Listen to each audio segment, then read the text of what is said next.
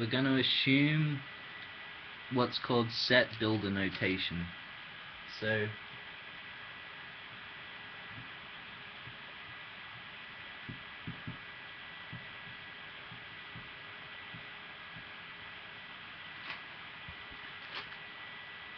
this means the set of all x, element A, such that P of x is true.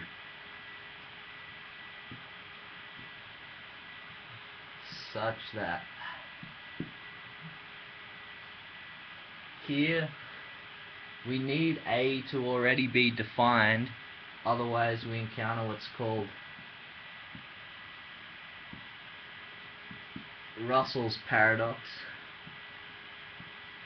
which I'll do another video on. But for now, let's just assume that A is defined.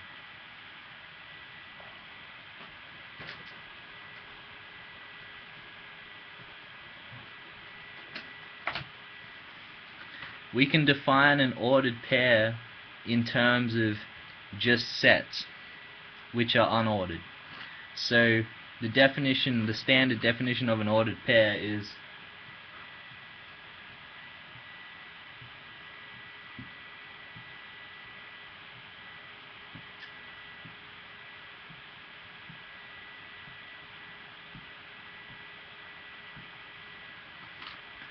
an ordered pair is equivalent to the set that contains the first element and the set that contains both elements. From there, we can prove the basic result about ordered pairs, which is that A, B is equal to C, D if and only if, so a biconditional, if and only if A equals C and B equals D. I won't prove this, but it's in the notes.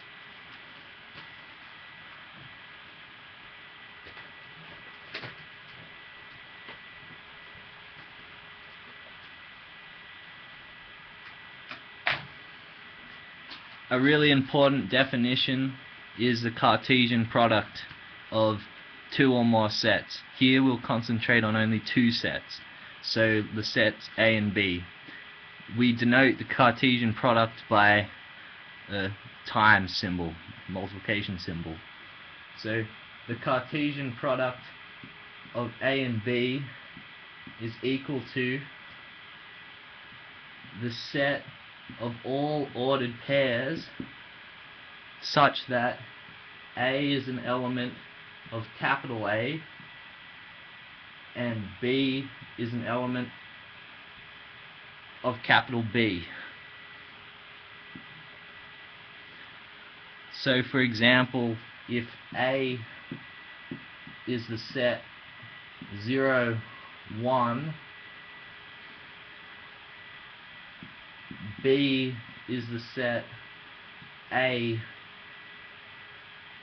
B1, B2, then the Cartesian product A cross B equals the set of 0, B1, 0, B2, 1, B1, and 1, B2. This can be generalized to infinite sets, but it's good to think of finite sets just to get your head around it.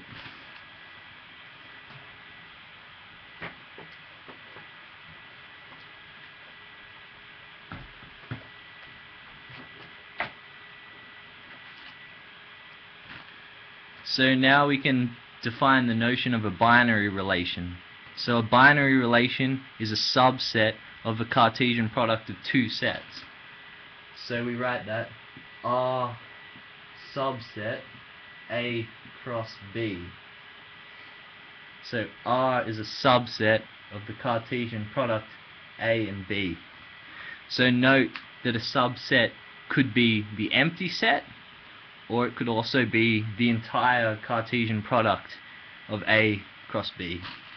So the definition of subset is A subset B if and only if for all x element A implies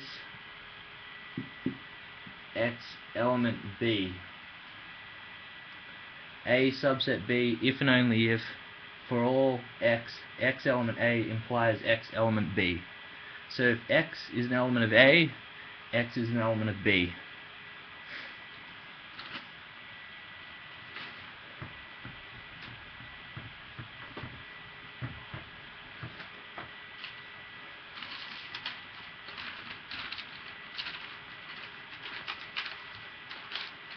Now a function is a special kind of binary relation. So we write f subset A cross B. So it's a binary relation which also satisfies some other properties. So the first property is for every element in the domain A, there is an element in the codomain B such that A comma B, the ordered pair A and B, is an element of F. So for all A element capital A, there exists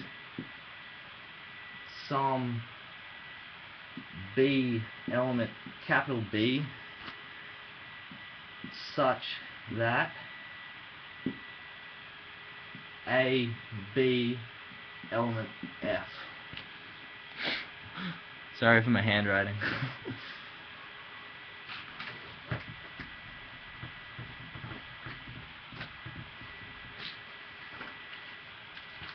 The second property is that for every element A in the domain, so every element A in big A, there is a unique element B in the codomain. So every element in the domain is mapped to one and only one element in the codomain. So the way we represent that is we say for all A element big A, if A comma B1 is an element of F and A comma B2 is an element of F, B1, B2, then B1 equals B2. So there's only one. They're the same. So the normal notation for a function is we write f of A equals B to mean A comma B element F. So these mean the same thing. I'll do another video on injections, surjections, and bijections, and then I'll cover sequences.